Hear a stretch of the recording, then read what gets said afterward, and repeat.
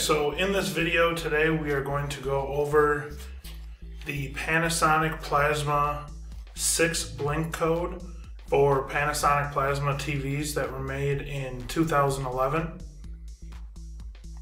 We will now have a graphic that comes up on the screen that shows the model numbers from 2011 that this video will apply to.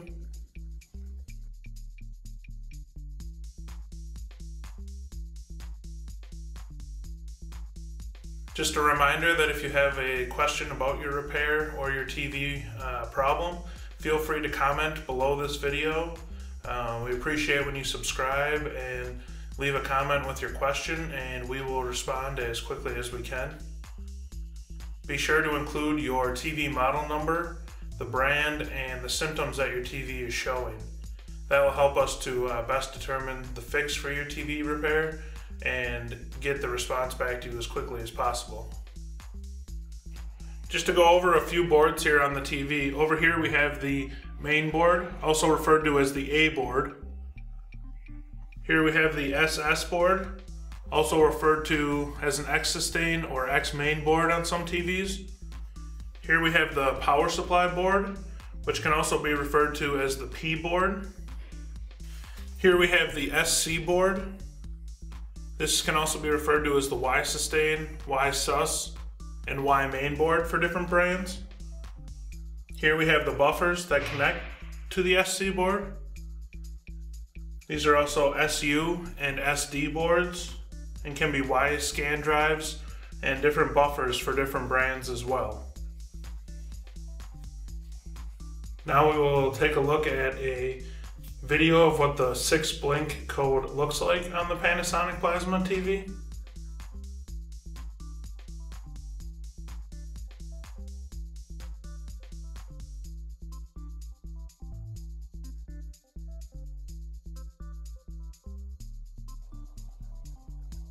So if you're getting this 6 blink code, the first thing you'll want to do is check the connections between your A main board over here and the SC board over here and the C boards along the bottom here. You'll want to check all these connections to make sure that they are properly seated. There's one under here. Make sure that they're properly seated and connected tightly so that you can eliminate that as a possibility of a problem. Now next, with your TV unplugged, you'll want to disconnect the connection on the SC board here at SC20. We'll show a close-up of that now.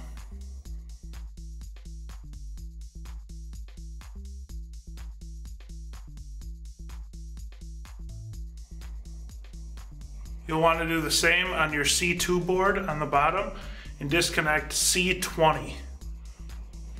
So you'll want to disconnect the ribbon cable at C20 on one of your C boards on the bottom of the TV.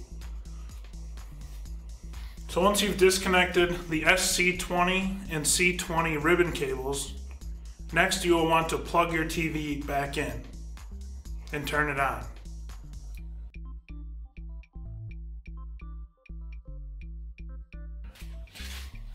So now we'll plug the TV back in.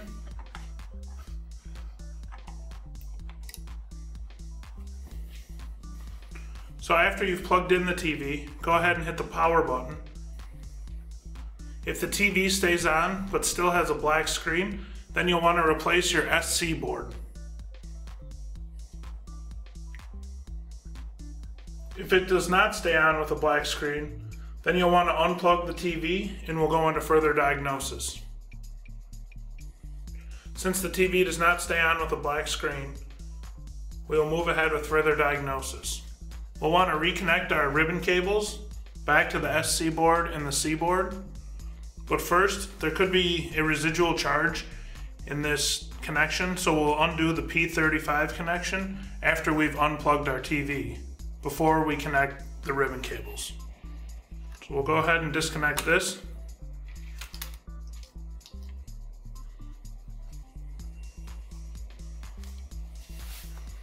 Now we'll go ahead and reconnect the ribbon cables here to the SC board and the C board.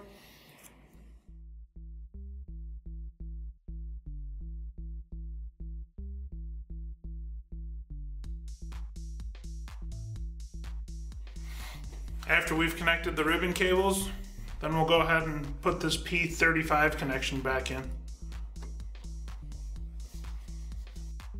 So at this point in the diagnosis process, you will need to begin to check voltages to determine the cause of the 6-blink code in your TV. There are 2 areas on the SC board that need to be checked for voltages. We will now have a graphic appear on the screen with a close-up to show where the 2 voltages need to be checked. You'll want to check the positive side of the C561 capacitor on the graphic. The positive side of the capacitor is the side in which the arrow is pointing on the graphic. That capacitor should read at 5 volts. You'll also want to check location TP82, and that should read 15 volts. After measuring the voltages, if you do have 15 volts at TP82 and you have 5 volts on the positive side of the capacitor at C561, then you should replace the A main board. If you do not have those voltages, then you should replace the P board, the power supply board.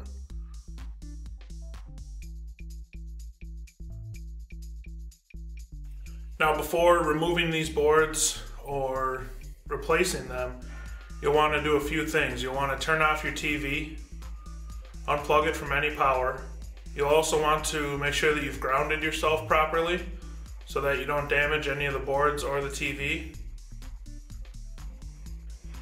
Then after that, you'll want to go ahead and remove these cables one by one from the board as we go around here.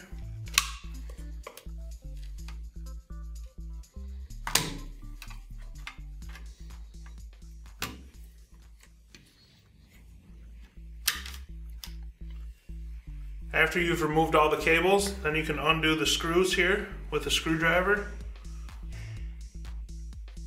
Your board will simply come off, and then you can replace it with a new board.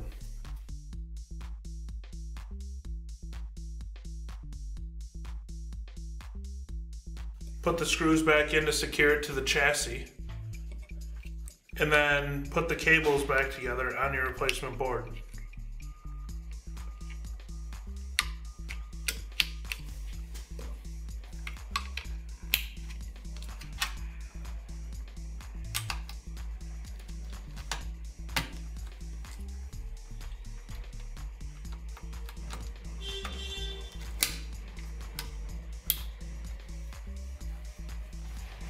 Now you have replaced your board, and you'll want to put the back cover back on the TV and turn on the TV to see if it is working properly. Again, these are the following models that this video will work for. Please remember, if you have a question, to comment below the video in the comment section. Please include your TV model number, the symptoms that your TV is showing, and any other details that you think will be necessary for us to identify a replacement part for you. Thank you for watching one of our many tutorials here at ShopJimmy.com. If you have any further questions regarding your repair, simply post a question in the comments section below or call our award-winning customer service team at the number on your screen. We strive to learn and share new TV repair tips every day. Subscribe to our YouTube channel and grow with us. Share our videos with your friends and help us spread the savings.